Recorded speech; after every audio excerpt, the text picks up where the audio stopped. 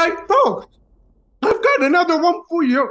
What do you do if you've done everything right, but still can't hit your goals with marketing? Whether that's getting a certain kind of client on a consistent basis, whether that's getting any type of client at all, or whether it's getting a certain number of bids. What do I mean by doing everything right? Well, I've had clients in the past who on the outside looking in before jumping on a sales call with them. And when I do a little research, you look at everything they do. They're doing everything right. Great hugs, great posts, great visuals. They've got their website, they've got a podcast, they've got an email list. They're pumping out content like crazy. My first thought is when I look at them, like, I don't know what else we can do. But that's not true. Once we start working together, different clients, different things start popping up quite quickly. So let me share them with you. Are you ready? You sure? Grab a notepad. Grab a pen. Let's go. So, number one, if you're doing everything right, you've got all the channels on, you've created a lot of content, and you're following the script. Well, my number one recommendation would be break the rules, man. Stop following the rules, because sometimes when people do everything right, they come off as robotic, a little bit stiff. So instead of following the rules and doing everything right, figure out ways to break the rules. Figure out ways to do things different. Stop following the rule book. Stop following the gurus. Stop following the course set. Sometimes you even have to ignore your culture. And this includes me sometimes. Sometimes I'm not the right guy for you. Even though years of experience, different types of clients have got a massive result. Even then, you've got to break the rules. What do I mean by that? So instead of posting your typical value post, rule post, consideration decision, forget it. Go off on a rant. Start being angry. Start getting upset. Start doing things off the cuff. Maybe instead of talking, if you're in a specific kind of field, stop talking about that kind of field. Start talking about something else. Maybe you're just boring, and that script you're working on is keeping you locked in a golden cage. Time to break out, break the rules. It's easier said than done, but I've seen people who done everything, and they, including hiring me, so they've done everything right. And once they realize, you know what? Nobody can get me there but me. They go off and they're breaking rules. That's right. And it's quite freeing and liberating. Not something I highly recommend to everybody, but sometimes, especially those who've done everything right, break the rules. Number two, explore your product market fit. If you've got something that nobody wants to buy, then you've got problems. The key here is, in most cases, you don't have to change the product. You have to change the way you communicate the product to the audience. Generally speaking, sometimes you might feel really inspired by what you have to offer. You spend a lot of time crafting your offer. You've made a killer offer, but it's not so killer. So you've got to dial back and talk about the hidden benefit, something that's even deeper. You got to spin it a little bit deeper.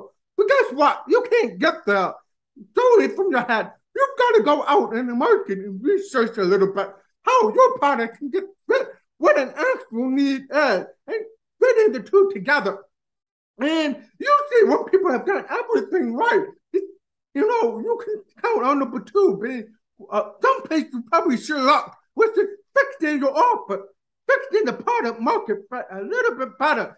And the only way I can tell you how to do that is get rid of everything you tried before. It doesn't matter. It really does not matter how you feel about your product market fit. It doesn't matter how you feel about your offer. It doesn't matter how you feel. It's the main benefit of hiring you or buying your product. It does not matter. The only thing that matters, does it connect with your market? If no, you've got to mine deeper. You might have to get out of an niche, go to a different niche and mine deeper. You might have to explain it differently. You might need to switch keywords here or there. I can't tell you on a video how to do it, but what I can tell you is I've helped clients do that, and results started coming in. better and better after that. Try it out. Number three, establish an anchor point. You have to remember, if you've done everything right, and you're doing all the writing, you're pumping out content, you're on multiple channels, blah, blah, blah, blah, blah. But the thing that you're not getting remembered, right? So you've got to create some sort of anchor point. I'm not saying everybody needs to do that, but certain individuals might need to explore doing that. For example, what's an anchor point? Something to know you by. So the most obvious example for those who follow me is boom. That's an anchor point. That's something to remember somebody by. Am I telling you to come up with your own boom? Not necessarily. I know a guy on LinkedIn who's the blue bow tie guy. Blue bow tie. Always wearing blue bow tie. So every time I think of Apple products, I think of this guy, blue bow tie. That's what he does. He buys iPad or whatever, fixes them up and sells them back in America. And apparently he's very successful. But it's strange that his anchor point is when I see a Mac or an iPad, I immediately think of him because there's the emotional connection to the product. There's a neurological connection to the product. So if you want to create an anchor point, you need to find something that's repeatable, something over again. That boom, over again. The blue bow tie guy, things of that nature, something that's unique about you that you can kind of brand, if you will. And we used to repeat it till that becomes the anchor point and what people remember you by. Keep in mind, what I do not unique. There's 1,000 people just like me. But if you're within my grasp and you hear the word boom, you're going to think of me. Guess what? Boom! Especially in Western culture, part of the lexicon. And so I didn't cemented my way in that way for a very small community on LinkedIn and other places too. So figure out an emotional anchor point that people can remember you by. You're probably not going to like this one, but stop being right. These people who typically, in my experience, who are always right, they do right things, everything on point. They are almost, in another word, perfectionists when it comes to the content. Well, perfectionists in a lot of times are so afraid of being wrong or appearing to be wrong or appearing to make mistakes or appearing to have a slight blemish on the record. You know what? If you want to combat this, get used to being wrong. What do I mean by that? What are some ways you could be wrong? Well, start talking about how you suck sometimes. Yeah, I mean, that's hard for perfectionists to do because they've created an identity that's always right, always perfect, never make mistakes. They're so intensely afraid of disappointing other people. They're so intensely afraid of other people finding out, oh, they're human. So you might want to change that and start highlighting mistakes you've made, where you messed up, things you've done wrong. Start putting out content that's not always so perfect. It's okay to have some grammar mistakes. It's okay to have some typos. It's okay not to have the best piece of content on the market, particularly organic content, which nobody remembers anyway. Seriously, nobody remembers anyway. Nobody remembers what you did yesterday, last week, last month, 6 months ago, last year. Nobody remembers. So stop always trying to be right and perfect your content. Not about perfecting, it's about connecting. And one of the ways you can connect with people organically is not look so perfect. Not do everything perfectly because humans are not perfect. And they connect, they relate to you a lot more if you are 100% human. That's one. Number 5, learn to leverage other people's networks. Sometimes you've done everything right, including what I've said above, including everything 1 through 4. You might need to learn to leverage other people's network. Maybe you need to get better traffic. So what do I mean by that?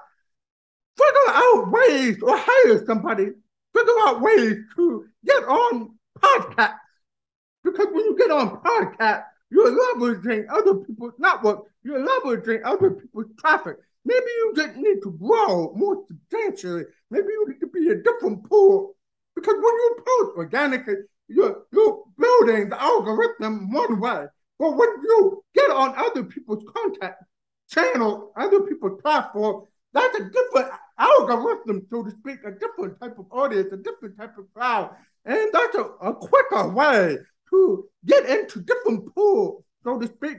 So get on the podcast circuit. If you can find a way to collaborate with other people, other companies, other products, that's another way to break into other markets. That while you're struggling to break through the ceiling of your own. So think of how you can leverage other people's network so that you can kind of bust through a plateau, if you will, and get a different type of audience, maybe a bigger audience. And before you start, punching me in the face, oh, that sounds selfish, using other people's network. You know what? You have something of value to help somebody else with their own network. There's nothing selfish about that. If you have something of value to collaborate with somebody else and merge network or whatever the case may be, and it's of value, it's a net positive to either scenario. There's nothing selfish about this. That's just playing the game. That's networking 101. And unfortunately for organic social, sometimes, despite doing everything right, you actually need a different audience or be exposed to different audiences that you have not built. And that's usually other people's audience. Well, that's it. If you've done everything right, try one of these 5 things or a couple of them. What do you think? Let me know in the comments. Am I off base here or am I on point? Who knows? Boom!